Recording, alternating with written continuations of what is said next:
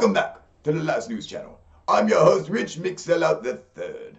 In today's top story, 1.5 million morons plan to storm the gates of Area 51. And we happen to have an interview with one of these idiots. Please welcome Mr. Steve Dundee. Hello, Rich. Thanks for having me on your program.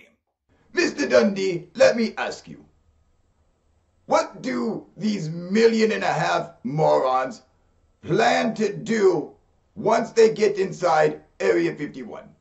Well, I believe we're going to do some sort of a blitzkrieg where all of us rush the gate at the same time, and the military will only be able to pick off a few of us while the rest of us get in. Kind of like a herd of zebra evading a lion. I see. And what do you plan to do once you get inside of the base? Well, to be honest, Rich, we plan to tear that motherfucker apart until we find some UFO material. Let me ask you, Mr. Dundee, what happens if you get inside the base, you tear everything apart, and you find no UFO material?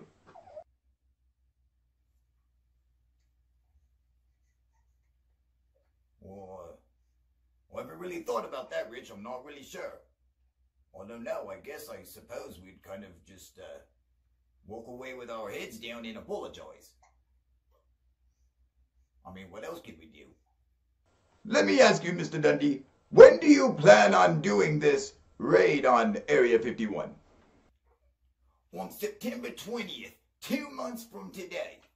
Let me ask you something, Mr. Dundee.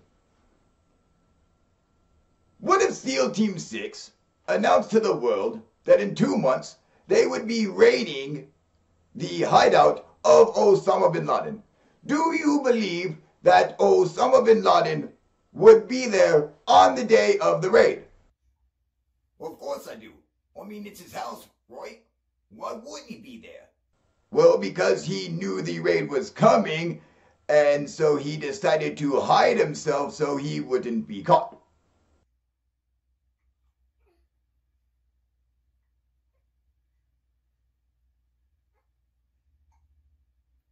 Well, I'm not quite sure what you mean, but all right.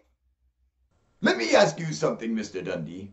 What would it take to stop you 1.5 million idiots from storming Area 51 and exposing our secrets to the world?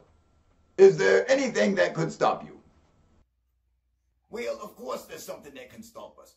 All we need is the government to come out and admit UFOs exist. Preferably like the Pentagon. If the Pentagon were to come out and admit UFOs exist and provide some sort of video evidence, possibly of some encounter with the Navy or something, with Nimitz-class aircraft carrier and fighter pilots describing their encounter with the UFOs, yes, if the Pentagon came out and did that, then there'd be no need for a raid on Area 51. Of course, duh. I see. Let me ask you... Oh, wait, what? My producer. Breaking news, everyone. We're not against rap. We're not against rappers. But we are against those thugs. It's the thuggish, ruggish bone. Back to you. Oh, that was my MP3 player going off. Sorry.